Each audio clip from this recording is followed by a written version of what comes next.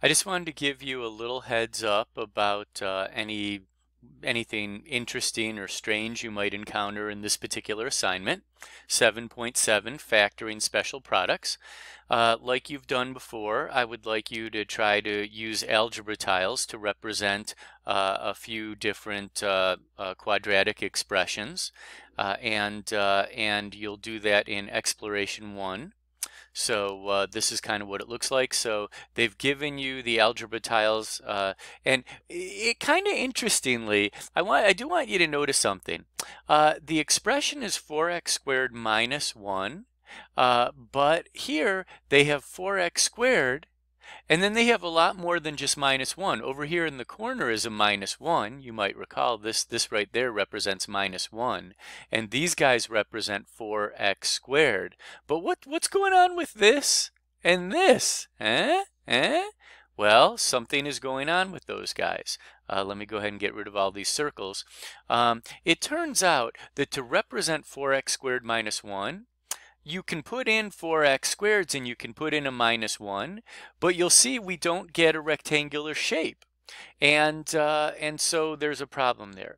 And the way that we get the rectangular shape is we go and we throw in some positive x's down here and some negative x's up here. And I'd like to point something out to you. If you add positive 2x plus negative 2x, they cancel out and you get 0. So this is kind of neat. It's like a little puzzle to solve. Again, they filled it in for you, and they gave you the 4x squared minus 4x plus 1.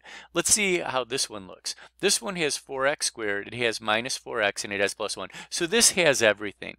So this is just one strange case where you'll have to, you will have problems like this where you have to figure out the missing pieces. So anyways, you're going to go and you're going to fill in this part and this part with the two factors that are required to get this product, and you'll do the same here. Fill in this part and fill in this part with the two factors that get you this product.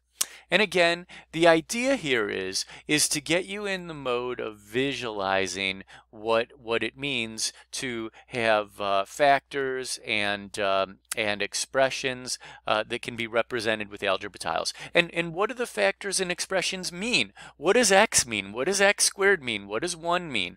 These tiles help us to better visualize what these guys are.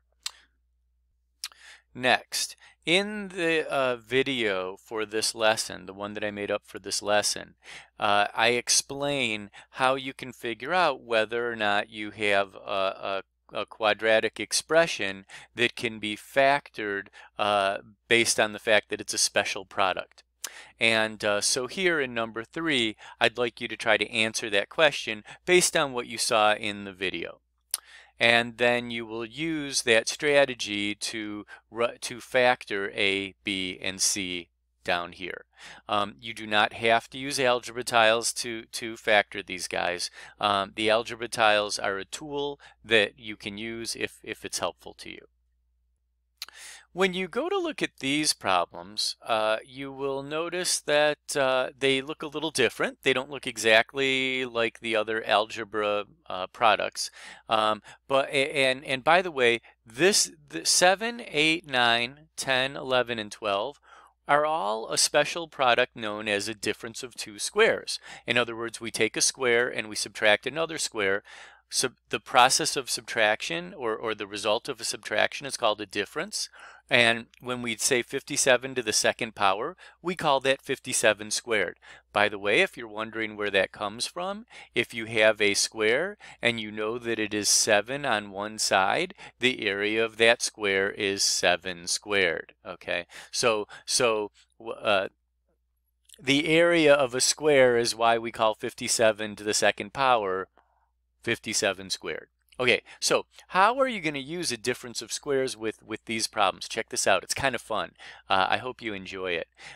It's actually kind of a neat little mathematical trick.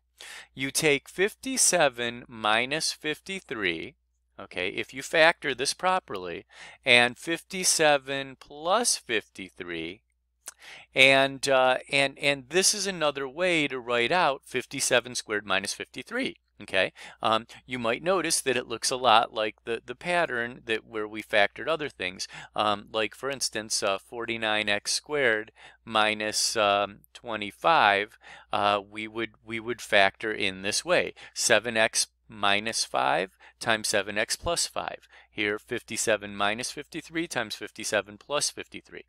So you'll notice 57 minus 53 is a very simple result. It's just 4. And then 57 plus 53, I'm hopeful you might be able to do the addition in your head. It's going to be 50 and 50 is 100, 7 and 3 is 10, so that's 110. And one of the points of doing the problems this way is the hope is that you can actually do all the math in your head. Now, if you can't, that's fine, but I'd like you to try. I want you to struggle a little bit. This is good for you.